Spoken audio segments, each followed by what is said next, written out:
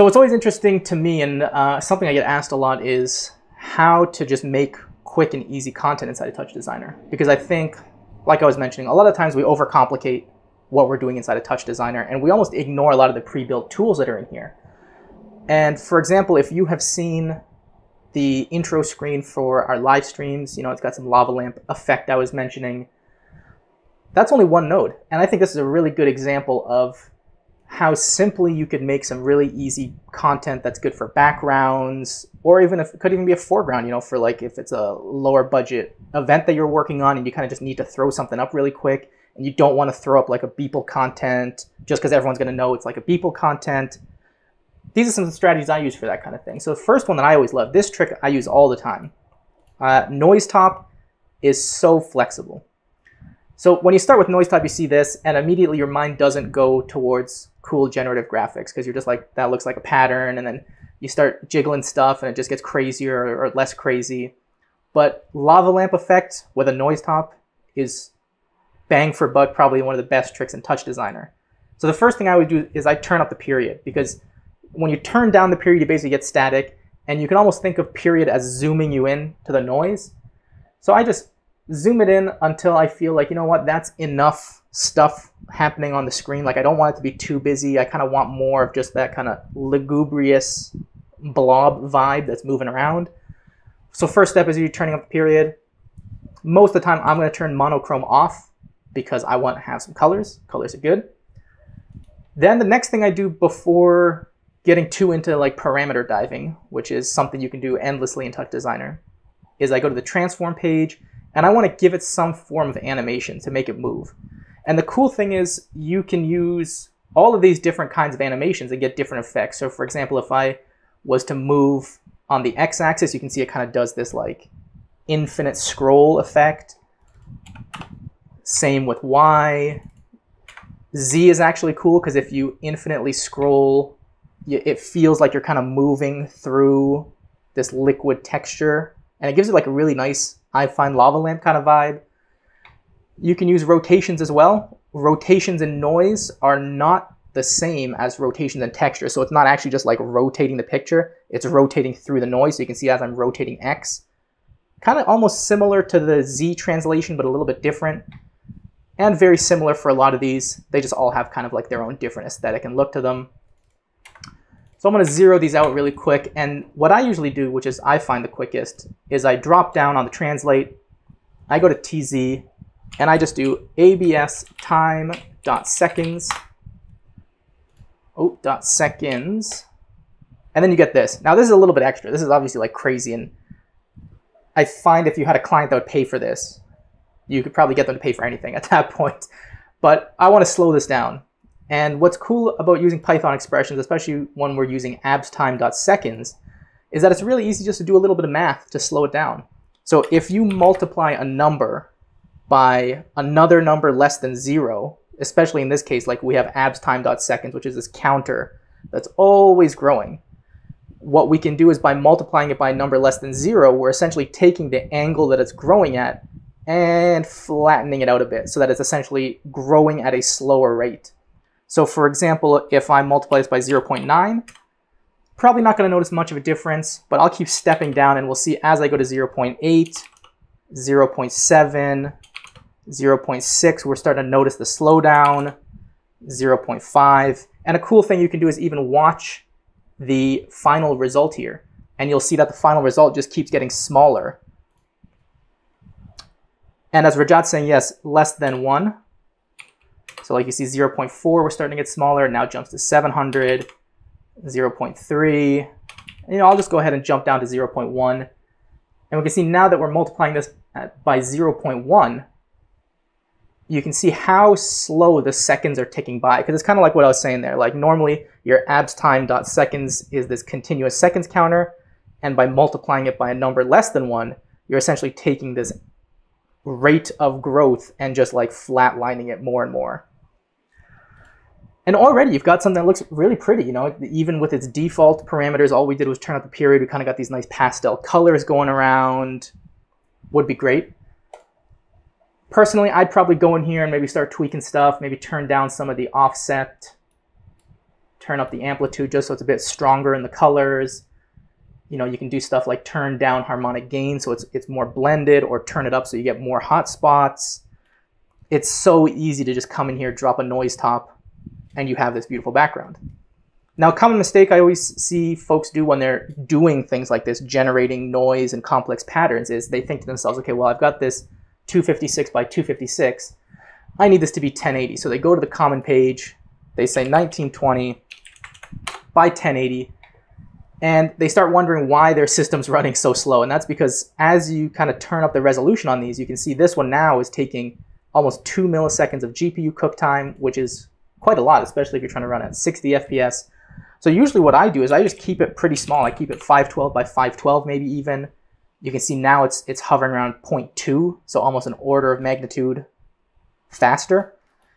And then it's really easy to use something like resolution top. You know, we go to the resolution top, we turn this up to say custom resolution, and then we set this to 1920 by 1080. One trick you have to remember is by default, the aspect ratio is going to use the input, and that creates these weird situations where you can see I have a resolution of 1920 by 1080, but I have an aspect ratio of 1:1, which is like not, I didn't think it was scientifically possible, but in fact is possible. So I always turn this to resolution. That way it's going to calculate the aspect ratio based on whatever custom resolution I give it. And now you can see simply like that, I have this nice 1920 by 1080 kind of moving lava lamp kind of texture. Takes way less processing power because this takes 0.07 milliseconds GPU time. This is 0.2. So even the two of these together is far less than if I just cranked up my noise top. So that's like one way that I think is really cool. And just to kind of show a few other highlights from the palette that I really enjoy, let me open up the palette browser here. And what I'll do is I actually downloaded a quick Beeple clip. I'll drag that into my project because, listen, at the end of the day, not every project has the budget to go make custom content or make these crazy generative scenes. Sometimes you're just trying to do the best you can on a shoestring budget. And Beeple clips have always been great for that, but over time, I mean, people are starting to be aware of like, well, that's a Beeple clip and this one looks like a Beeple clip. So finding ways to still harness a lot of the value in the content, like the colors, the pattern, the motion, but then making it less, you know, Beeple on the surface. And I think there's a couple interesting tools in the palette. If you go to image filters, there's a lot of really cool effects in here. Some of the ones that I like most are feedback edge. So if I drag and drop this in, and I plug this Beeple clip in, you can see we're not exactly erasing Beeple's work here, but we're kind of just changing it enough where it gives a little bit of fresh life, right? So for example, now we've kind of made this dreamier kind of like feedback version of this clip, and we can even turn it up more and more. Let's turn up, let's say the scale a little bit more blur. And you could totally take this to town and really just change it in so many different ways till it's almost unrecognizable. Now in this case, feedback edges works a lot, but sometimes can be a bit much. So another one that I like using a lot is this pixelate.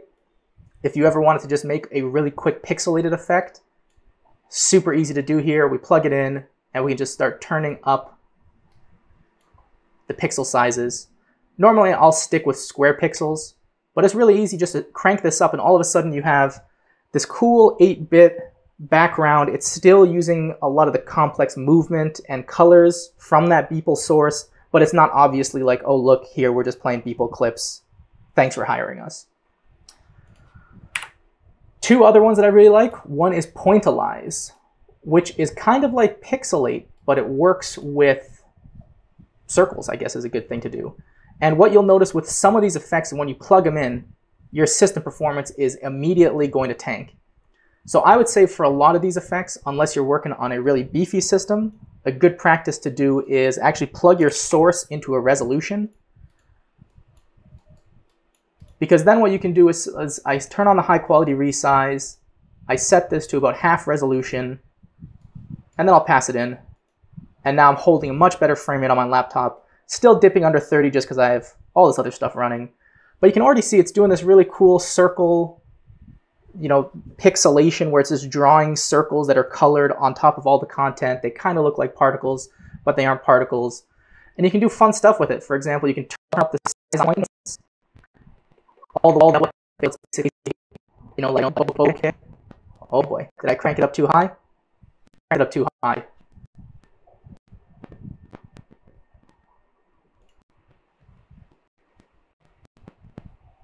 I cranked it up too high. Now we should be back live again. But for example, if I did it to 30, if you got a big situation going on, if I turn this back down to maybe 10, and then instead I can turn up the point scattering so they're kind of more farther away from their origin point.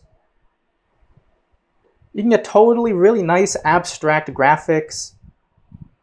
I mean, this looks like it's something that was made custom, but really it's just a Beeple clip feeding through some effects. So these type of things can go a really long way. And then similarly, the last one, which is pretty similar in terms of resource usage, is Pixel Relocator. And this one's a really cool one because it essentially takes your image, puts it on a grid of particles, and then allows you to do interesting stuff where you can kind of like morph them around, change the weight, kind of like deform that mesh in a sense.